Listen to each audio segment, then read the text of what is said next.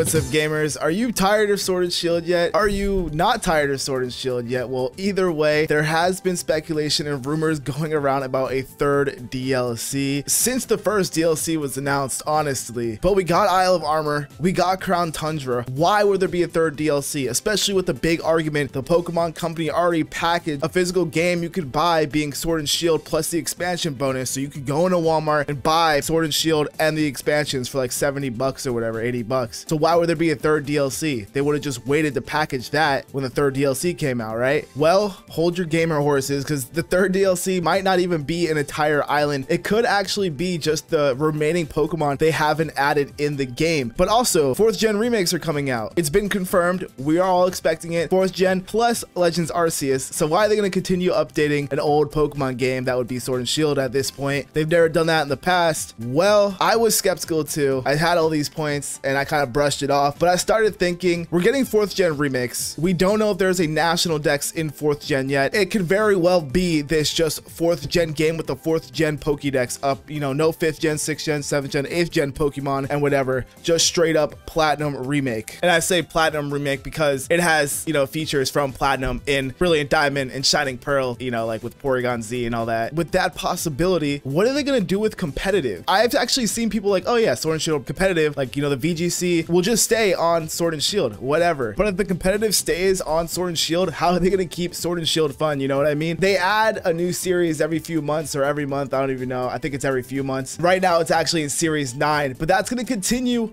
all the way through Legends Arceus. I'm assuming they've got to do something. They did something cool where they allowed one legendary in the rotations for a little bit, but they just took that out and went back to the old rule set. So I think it'd be very, very likely that if they were to continue updating Sword and Shield for competitive purposes, it wouldn't be too far-fetched to speculate in a more likely manner that there will be freaking an update to include other Pokemon. Like, that is not unlikely now that I think of it. Before, I was like, no way. Like, why would they do that? That's silly. Considering competitive, they haven't even had a Worlds. They used to have a Worlds every year, but with Corona, as you guys obviously know, we haven't had a Worlds or really any events, no E3, no anything. And Pokemon wants to make up for no Worlds. They want to keep competitive alive and fresh. So I think an update for the rest of the Pokemon being in Sword and Shield is pretty likely, honestly, at this point. I would be surprised if it didn't happen. But also, I guess, would I be surprised? I don't know. Maybe it is too good to be true. It just makes a lot of sense though. You know, going on the premise that 4th gen will not be the competitive game, right? Now, 4th gen includes every Pokemon, whatever, and that's the new competitive game, then that makes sense and it's all good. Like, if we load up Brilliant Diamond, Shining Pearl, and there's a competitive battling mode, then okay. But I think it's gonna be like Let's Go Pikachu and Eevee, where there were online battles, but there was no like ranked, you know what I mean? Like, they weren't loading up Let's Go Pikachu and Eevee at the Worlds to compete with 1st gen Pokemon, you know? That would be cool, but yeah, I think it's gonna stay on Sword and Shield, obviously. Who knows what Legends Arceus will bring? The combat system with that is totally different, and Legends Arceus could also be competitive just in its own meta away from Sword and Shield. Like, there's no Pokken tournaments replacing the World's VGC, right? It's its own little meta, its own little tournaments they got going on. So anyways, where is this all coming from? Well, let me show you guys. So this post came out on February 22nd, 2020 on a nice Saturday evening. And the leaker, we'll call him, titled it Updates 5-Minute Talk. I will be here for 5 minutes answering questions on my post. Sword and Shield, oh boy. The next few games will be Sword and Shield DLC 1 and 2, 200 plus mons, 2021 Diamond and Pearl remakes, simple remake. This will not replace Sword and Shield, Sinnoh Dex plus 100 more. So that's interesting, actually. According to this leak, it'll be the OG national Sinnoh Dex, right? So no 5th gen and beyond Pokemon, but there will be 100 more Pokemon included on top of the original Dex for, I guess, Pokemon Platinum. 2021 Sword and Shield DLC 3, releasing the rest of the missing Pokemon plus 3 new mythicals. So yeah, that would be this year, obviously. 2021, maybe towards the end of the year, maybe 4th gen comes out and they just give us this crazy update, or they do something. Maybe they'll space it out to keep the hype between all the games. And then of course 2022 Project Kingpin. As we know, Legends Arceus was announced to be released in 2022, so Project Kingin, I said Kingpin.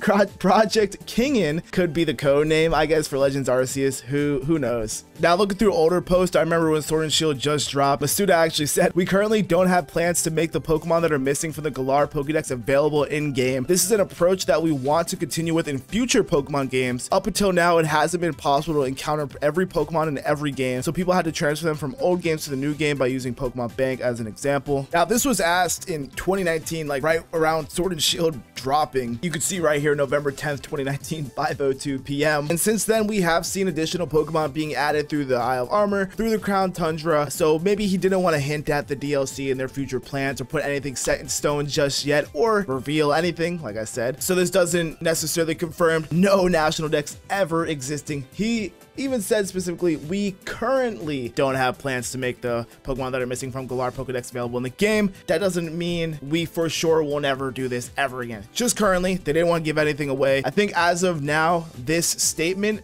is outdated and not as relevant in 2021 as it was in November 19th when speculating on a national dex coming to Sword and Shield or not. Obviously, it is still relevant. It is a statement that happened. I'm using it in this video, but we're seeing sort of a timeline here with Pokemon being added and added. Most of the missing Pokemon are 4th gen mons and a lot of 2nd gen mons. We're getting a 4th gen game, so obviously we're gonna have all the 4th gen mons in that game. So will we be able to transfer them in the new games? Who knows? But definitely don't take this old statement too literally. Anyways, though, anything's possible. We got Pokemon Sword and Shield DLC, so like I said, anything's freaking possible. Who knows what we're getting this year? But I just wanted to address this because a lot of people will come to me and say like, yo bro, we're getting a 3rd DLC.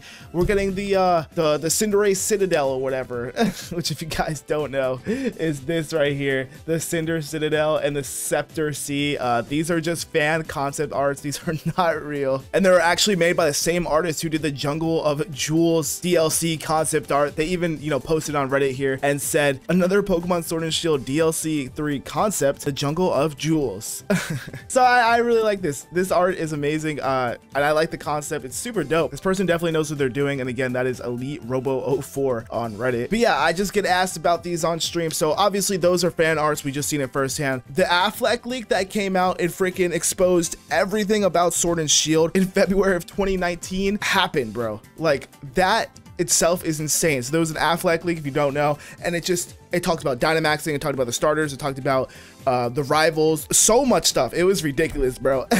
So with that leak being a thing, you know, 7-8 months, whatever, before Sword and Shield actually dropped, I am not doubting anything I see right off the bat. I will look into it and I will consider most things. Obviously, some things just look absolutely absurd, but there's something unique about leaks that end up being real. It's almost like it's too creative for anybody else to make up on their own, that it's like it has to be real, but you only ever realize it when it comes true, like, oh wow, obviously, right? Because it's so outlandish that you're like, no wait, Dynamax, Gigantamax, what are you talking about? Those aren't even real words. Like, why would they include that? This is such a fake leak. Cinderace, cute name, whatever, Affleck leak, and then it comes out and you're just like, bruh.